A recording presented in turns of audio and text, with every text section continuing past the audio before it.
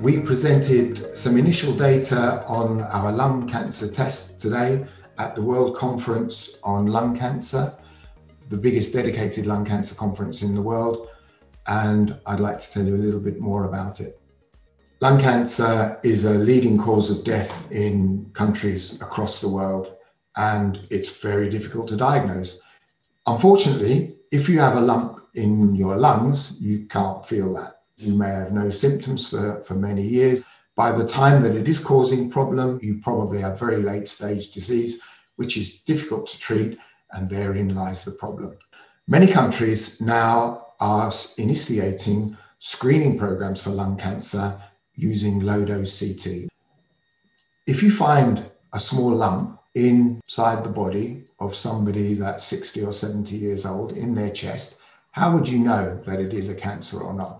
And the short answer at the moment is it's very difficult. And you have two options. You can either biopsy the lung and stick a needle into that nodule and pull out some cells and see if it is cancer. That's highly unpleasant and can be dangerous.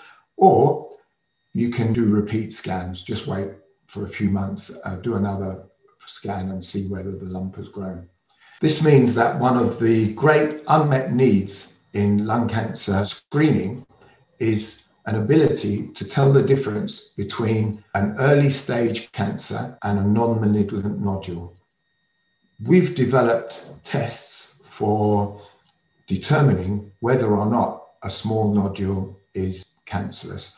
And we've been conducting a study in Taiwan on 1,200 patients who have undergone low-dose CT scans, and with known outcome that their lumps are cancerous or not cancerous, and some people with no lumps.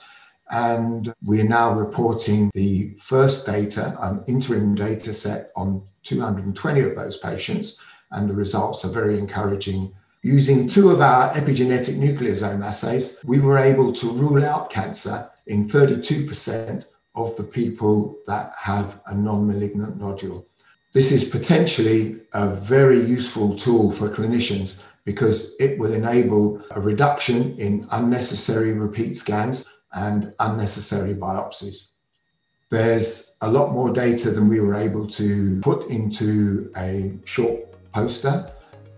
When we have the full study data, we will be publishing these later in the year at further conferences. But these early data are indeed very encouraging, and I'm looking forward to the further data that comes out.